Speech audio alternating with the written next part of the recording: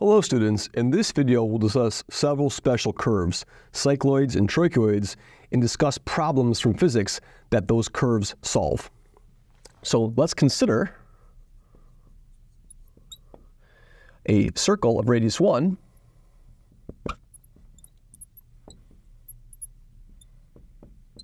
rolling along the x-axis.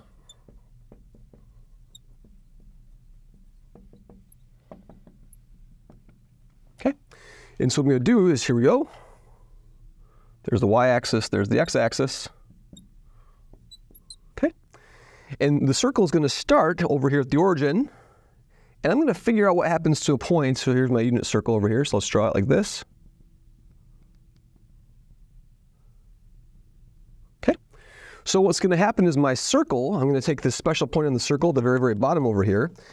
And the circle is going to roll like a wheel. So the circle is going to move like this into a later point in time.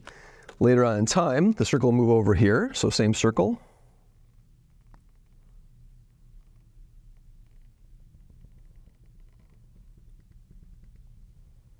And that point will be, this pink point over here will rotate along with the circle, so like a wheel. So a point on the wheel. So that will move to a different point over here. So that point will move like right over there, and so we'll keep moving. So we'll keep moving the circle down and down like so. Keep moving it again.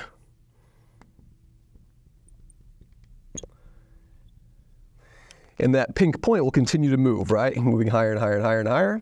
Eventually it will reach the apex point, right? And then it will start doing what?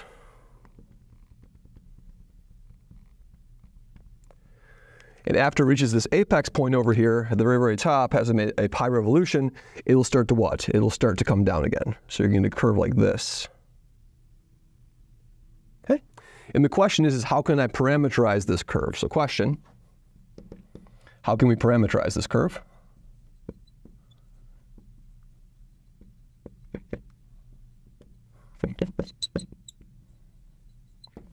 And so the answer is, let's do this very slowly. So let's consider what happens over here.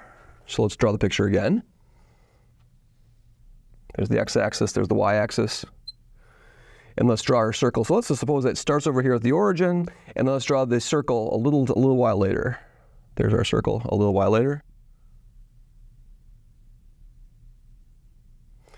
And let's suppose that we have the point over here. That's where the trajectory of the pink point went over here, went up, up, up, up, up.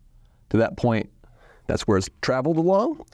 And now we make the following observation over here. So what we're going to do is we're going to look at the center of this circle, right over there. That's going to be the center. And then we're going to draw a line down over here. And we're going to connect the center of the circle to that where the pink point is. And we're going to make a right triangle over here, like that. And then we're going to make the following observation. As I've traveled along, I've moved this far in my arc length over here. So that arc has been traversed. I've moved that far along on the arc length. So that angle, let's call that angle over there theta for the arc length of this unit circle, right? The circle is radius 1, so maybe make that observation. So this is going to be a length of 1. It's a unit circle. And then if that angle over there is theta, if this arc length is theta, then that angle over there has to be theta. And then this length over here along the x-axis also has to be equal to theta. Let's think about that. So as the circle rolls, how much is it rolled? It's rolled as much as the length of arc. So that length over there is theta. This length of arc over here is also theta, and that angle is theta. So I have 3 versions of theta in this configuration. So now I want to put the coordinates on this point over here. So that's my point xy.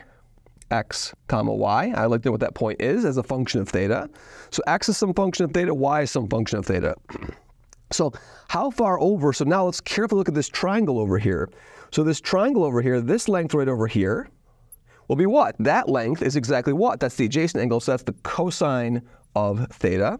And then what's this, this horizontal length over here? This horizontal length over here is exactly what? Is exactly just the sine of theta. Okay? So let's use that to our observation. So what is the x value going to be? Let's look at the x value along this curve. So what will the x be? The x is going to be what? Well, it's this total length of what? Of theta minus this what? Minus that horizontal piece of the triangle, sine of theta. So I take this whole length of theta and subtract off the sine of theta. I will exactly be at what point? I'll exactly be at the x location of the curve. So the x coordinate is the whole chunk theta minus the little chunk sine of theta. So x is going to be theta minus sine of theta. And what will the y be? Well, what's the height of this thing over here? The height of this pink point is the total height of the radius of the circle, which is 1, minus that little height differential of the triangle, which is cosine theta. So my y will be 1 minus the cosine of theta. And so as theta goes between 0 and 2 pi, that will give me a full revolution of this cycloid. So for theta between 0 and 2 pi, 0 less than theta less than 2 pi is 1 full revolution, is 1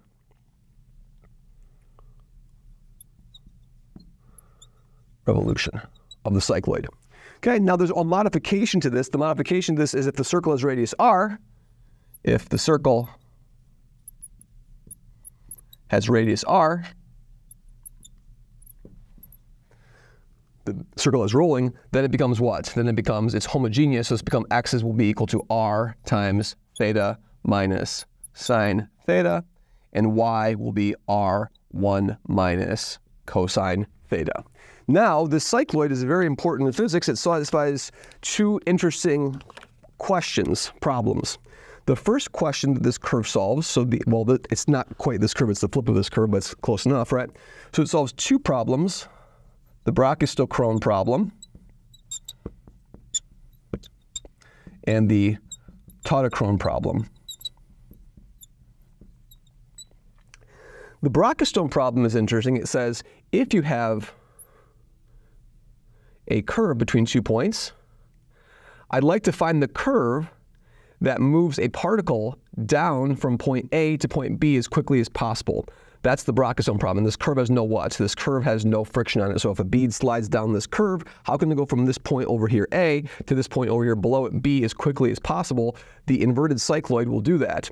And the Tautochrone problem is very, very similar. What that says, it says, can you find a curve such that no matter where you place your particle on the curve, the time to reach the bottom of that curve is the same. So if I put the particle up here, or the marble up here, the time it takes to get to the bottom is the same as the time it takes to get to the bottom at this point, is the same as the time it takes to get the particle to the bottom at this point, et cetera, et cetera.